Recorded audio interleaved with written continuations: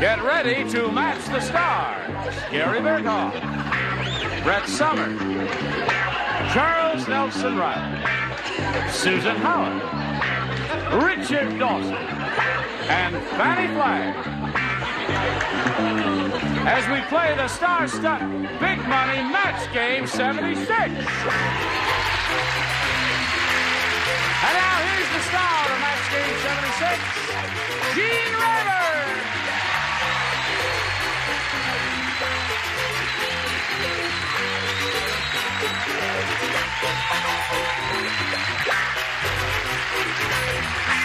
Thank you, Johnny Olsen and friends. Everybody ready? Yeah. Are you all ready? What you have in mind, honey? You rascals. Well, let's go over here and say hello to these two charming ladies, shall we? Sure. They are Valerie Shortino and Chris Borgeson. This lady's won quite a bit of money. She's our current champ. She has $3,450 to her credit. And we're in this game here. She's being challenged by Chris Borgeson, who's had her first round question and didn't do too well with it. And we'll find out how you do with yours in a moment or so. But right now, let's find out about this, shall we? All right, that's awfully decent. Ready? Okay, here we go. Bing. Second half of round one, Valerie. This is your first question in this game, and it goes like this. The school teacher said, most of my students bring me apples, but the surgeon's son just put a blank on my desk. Most of my students bring me apples, but the surgeon's son just put a blank on my desk. Oh, there is so many wonderful answers Yes. to that, aren't Charles is the first one finished. I'm really amazed. Thank you, Gene. I'm the there? What'd you first. say, dear? That's nice. Very good. All right. That's not the right answer. There's She has Jerry's the there wrong already. Fannie is floundering. I am. I must say I'm Floundering Fannie. Come on. We have places to go and things to do, darling, later today. You've got to get busy. Okay. Halloween. Okay. I Here got we it. go. Thank you. Valerie, the school teacher said, most of my students bring me apples. You know that tradition, bring the teacher an apple. But the surgeon's son just put a blank on my desk. All right, knife on my desk. A knife. Oh! They're trying to tell you something. What they're trying to tell you is, it may not match anyone over there. Well, We'll find out right now. Gary, she says a knife. This kid would keep anybody away. You brought a heart. A heart. Some part of the body, you see. Brett? And then a beating gallbladder. A gallbladder. Oh, boy. Charles? And then a stoned appendix. An appendix. If we keep going far enough here, we could make the $6 million man, couldn't we? What do you say? He'd have 2 hearts. 2 hearts. Well, that's why they call him the $6 million man. And to appendize. And 2 appendices. And Fannie? Sorry, honey. Gallstones. Stone. So we got the stones and everything there and the hearts and all that. Okay. Round 2 coming up. Chris, what do you say? try B again. Try B again. Very persistent lady, isn't she? Let's see how she does with this one. At the circus, the old ringmaster said to the new ringmaster, remember, son, no matter how tired you get, never take a nap under the blank.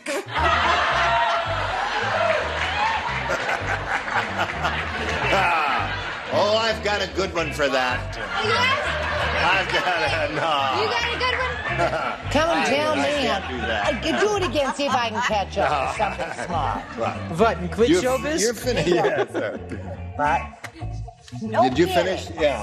Say it again. I didn't say anything. No, read it. Oh, the read it. Yes. At the circus, the old ringmaster said to the new ringmaster, remember, son, no matter how tired you get, never take a nap under the... You fill in the blank is the way it goes. Well, I know I fill in the blank. I've been doing it for 3 years. But not well. Okay. Whoops, I'm sorry, we're trapped there. Thank you.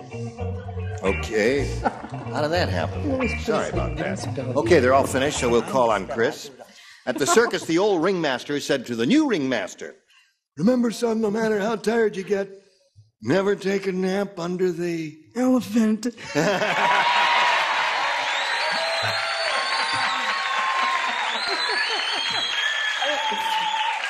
You hear what she said? He did one day, and after they dug him out, 4 hours later, they said, "Now, have you had enough?" He says, "What, and quit showbiz?" The elephant. The elephant. Uncle Chris? What was her answer? She said, elephant. Just like that. Very cute. Wasn't that adorable? She's adorable. Well, why not? I said elephant. Elephant. Okay. That's two for you, Chris. Charles. I'm just going to show my card because I couldn't act as good as the three of you. I see. You don't do old men? Okay, Susan. Well, No matter how tired you get, never take a nap under the elephant. 4 elephants. Give us an elephant, Richard. Lion's cage.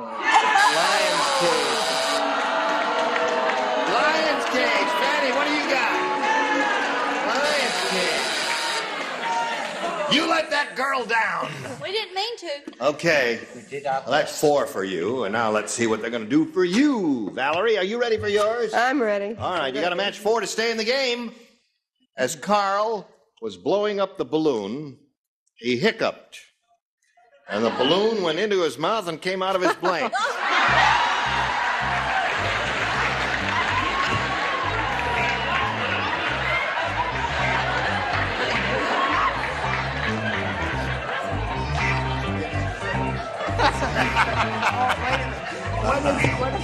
Yeah, this is a second choice answer, isn't Why, it? no. Do whatever comes to your mind, please, whatever you think.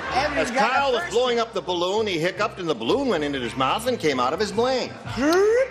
Oh, please, I have a Girl Scout group. That's very good. Not anymore, you That's don't. very good. All right, we're waiting for you up here. You waiting for you up where? Okay. Listen, I have other work, you know. I hope so. Valerie? As Carl was blowing up the balloon, he hiccuped, and the balloon went into his mouth and came out of his blank. His bottom. His bottom.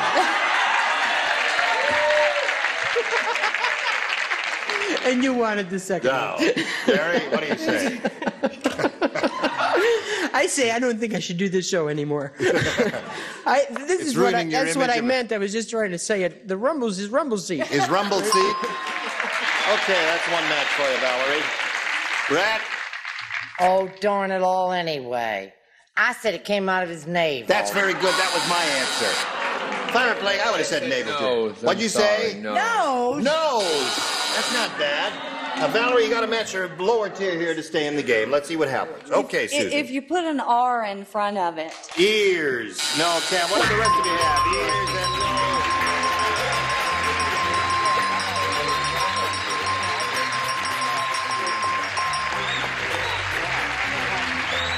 Congratulations to you. Okay, you stand by for a moment or so there. We'll talk to you in a moment. But right now, we got to say goodbye to you. You're going to leave here with $3,450. How was it? Thank you. Thank you so much, and I'm so happy about it. Good. Bye. Valerie Sortino. Goodbye, my dear. Okay. While we're spinning her off, we'll spin these messages, then you hurry back and see how she does. This lady's just won her first game. She's got $100 now. She will try for over $5,000. How do you feel about that? Ready? Oh, Yes. All right. Chris, we polled a recent studio audience, and we got their best response to this. The blank queen. Now, the answer that group gave most often is worth $500 to you if you match it. If you match that middle one, the answer they gave second most frequently, you get $250, and the bottom one gets you $100. Okay, let's pick out some celebrities over here. Oh, Richard. Well, I guess the African Queen. Right. That's one. Okay. Gary. The Rose Queen. The Rose Queen. Okay. Susan. There are two I have. I'm going to go with the Virgin Queen. The Virgin Queen. That would have been Queen Elizabeth, right? The first, not the second. Whatever you say. All right, so you have the Virgin Queen, the African Queen, and the Rose Queen. Now, you may have a better idea than any of those, do you? No, I thought of the African queen. You did? Okay, that's the one we'll go looking for. Let us go look for the African queen. Let's find out, down at the bottom there, if it's under the $100 response. The Virgin Queen is Susan's answer. Worth every penny. Yes, of course, they did. We're looking for the African Queen. Let's find out if it's under the $250 response. The King and Queen. All right, it's the last chance for the African Queen. Don't get smart with me, Cookie. Okay. All right, African Queen. Let's see it. No!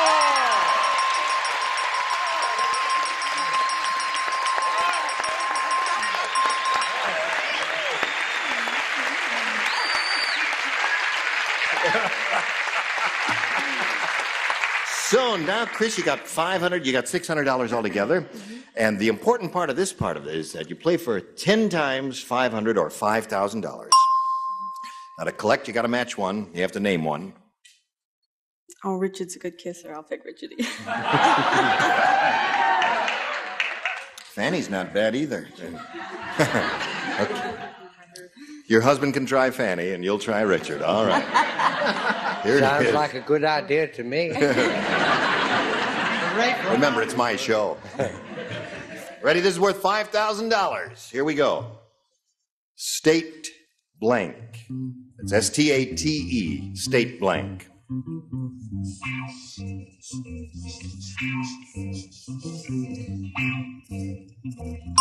Now he's finished. Chris, what answer would you suggest that would match his? You got your ESP going? State blank. State capital? State capital? Just came to you at the last minute. She said she was blank, and that just occurred to you at the last second. State capital. You weren't. What other answer did you have? I was going to say state trooper, but State trooper. No, you changed your mind and said state capital. All right, Richard. She says that'll match you for $5,000. There's a lot of them. There are a State lot. of the Union. State of the Union. I thought of State Fair. State Fair is a very common one. I'm sorry, Bob. All right, they both come up with a couple of good ones. Chris has got her $600, and now she's going to meet another player. So let's welcome Sergeant Kathy Ruhr. How do you feel? Good. Okay, now it's stopped. You can get up there. Hello, Kathy. Hi. You know this lady? I sure do. Well, we welcome Sergeant Kathy Ruhr and ask her to tell us a little bit about herself. Well, I'm originally from Baltimore, Maryland. I'm presently in the Air Force Reserves, and I'm a recruiter. You're a recruiter? A recruiter. Where do you do that? Around here somewhere? Well, all over California right now. All over California? Yes. Well, Try and recruit me, and I'll tell my real age. No. Well, I know. I'd sign up, wouldn't you? Would you sign up? You have any planes going to Vegas? That many spaces. I'll join right away. Kathy, as a challenger, we ask you to make a selection. I'd like B. B. All right, here we go. B, a new game. Old Man Periwinkle said... Oh, no.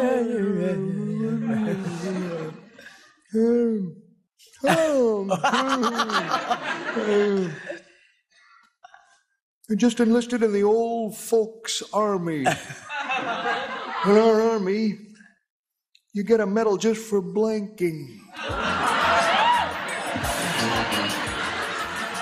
Old Man Periwinkle said, I just enlisted in the old folks' army. In our army, you get a medal just for blanking. Oh, I already have it, Did you ever hear that?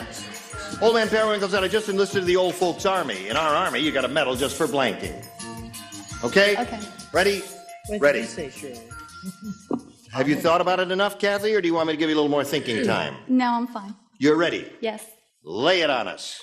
Staying awake. Staying awake. You got 1 yay and 3 boos.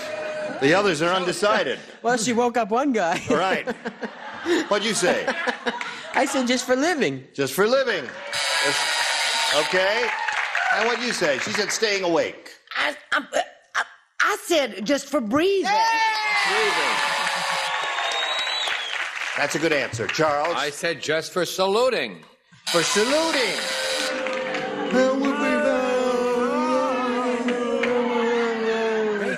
I'll see you guys outside. To salute, right, now get your arm up there. It's very hard, right? What do you He said standing up. What are you saying? Oh, breathe. Breathing. Breathing. I'm Breathing. sorry. Breathing. Well, all right, Cat. Breathing would have worked very well for you. That would have been a high score. Now we'll see how you do with your first rounder in a moment or so. But right now, this, friends. Today's consolation prizes are an assortment of Sarah Coventry jewelry that you buy from a friend at home. Stretch your wardrobe with the many looks of Sarah Coventry fashion jewelry. And a deluxe kit of Artex roll-on decorator paints, a complete home and fashion decorator paint in the tube from Artex Hobby Products. And finger-looking good Kentucky Fried Chicken. All the fixings a real meal. That's real goodness and only from Kentucky Fried Chicken. Well, now, one politician said what this country needs is a car in every garage and 2 blanks in every pot. As the saying goes, so goes Match Game 76 with Gene Rayburn in a minute. Here we go. Chris? Yes? Ready? It's all yours. Beverly Hills is so ritzy. How ritzy is she? Let me tell you, you can't get into the unemployment office unless you have a blank. That's how ritzy Beverly Hills is. Got it. So would you read that? Beverly Hills is so Beverly ritzy. Hills is so ritzy, you can't get into the unemployment office unless you have a blank. You've heard of those. Now, just to do something. It's not tricky, Gary. It's not tricky at all. Straightforward. Just Really quite lay it out. She had a good one. He has a good one. Right? Good. That's not bad. Okay. Oh, I can't think of anything. All right, then put down something. Okay. SOMETHING. All right, all right. All right. Chris Borgeson. Beverly Hills is so ritzy, you can't get into the unemployment office unless you have a Job? job.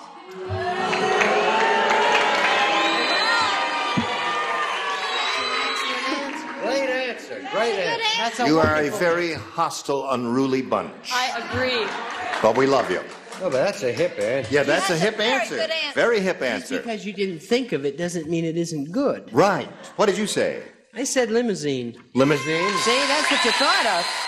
You're writing like me. Right. That's what you are. What'd you say, Brett? What? Your answer. What about my answer? Show and tell.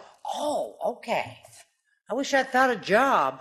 I said mink coat. Mink coat. Not that I own one. Fannie has one. Yes, of course. So I'll give you the address where you can steal it. Charles? I said what Mommy and I had in our cold water flat in Hartford. A chauffeur. A chauffeur.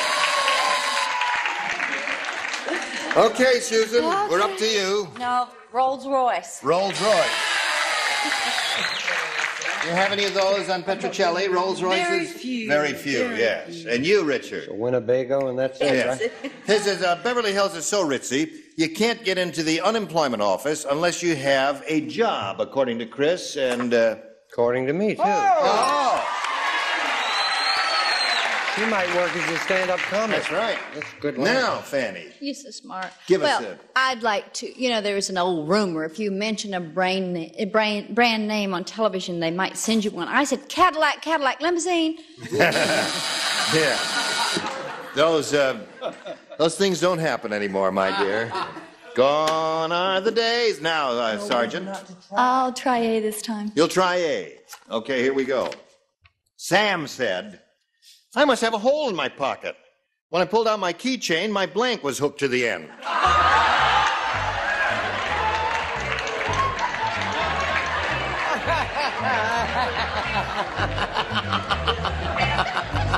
I know the answer. Now, what am I going to put down for this one? All right. That's it. Good. Lower tiers all ready, and they did very well. Oh, did they? Yes, very good answers down here. Oh, you rascal.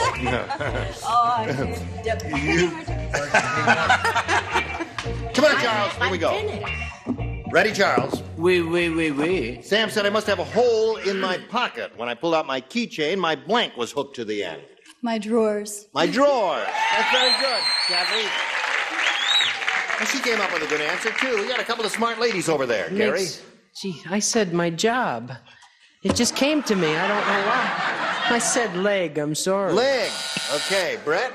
I know you're not supposed to mention any brand names, but I need something new. Jockey shorts. Jockey shorts. There's one for Kathy. Charles. I gave a Patty Deutsch type answer. My water on the knee. My water on the knee. That is. I'm sick of you, Charles. Yes. All right, Susan, what do you say? I said shorts. Shorts. Shorts. That's 2. Richard. Jockey shorts. Jockey shorts. And you? Sorry, shirt. I'm Shirt. sorry. So that's 3 for you, and when we get to you, you're going to have 2 to tie, 3 to win. But right now, this. The next time we get together, these are the very people. Some of these people will return. Some will not. Find out who. I've been next week. fired.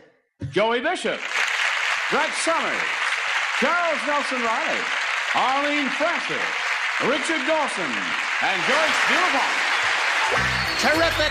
Going to see all of you again sometime soon. Gene Rayburn here, Match Game 76. Goodbye.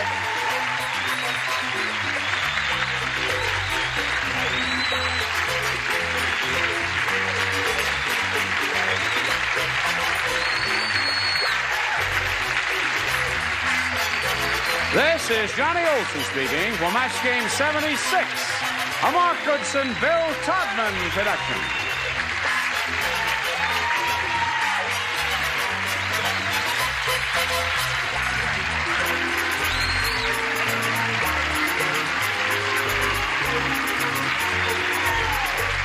Stay tuned for Tattletales next over most of the CBS stations.